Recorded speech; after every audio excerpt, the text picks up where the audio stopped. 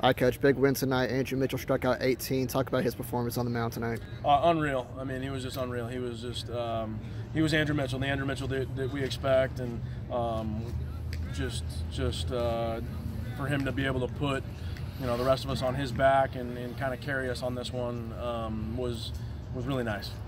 There, the ninth inning, he had given up one. He got one out, and then he gave up a hit. You went out and talked to him. What was it that you said to him on the mound? We had just had a conversation of kind of where he was at and kind of the way that I saw things going. He's earned the right for another hitter. He's earned the right for another hitter in that sense, and so we gave him another two. Maybe 10 more pitches than we wanted him to throw, but he's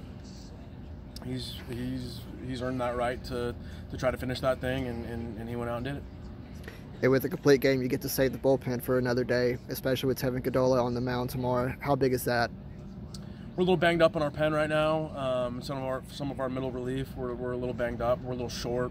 Last week we had to kind of tap into that pen a little bit in Albuquerque. So in order to save that pen today was huge. I think we feel good about Tevin obviously taking the mound, and we feel good how it lines up the rest of the weekend, and we expect Tevin to go do what Tevin does.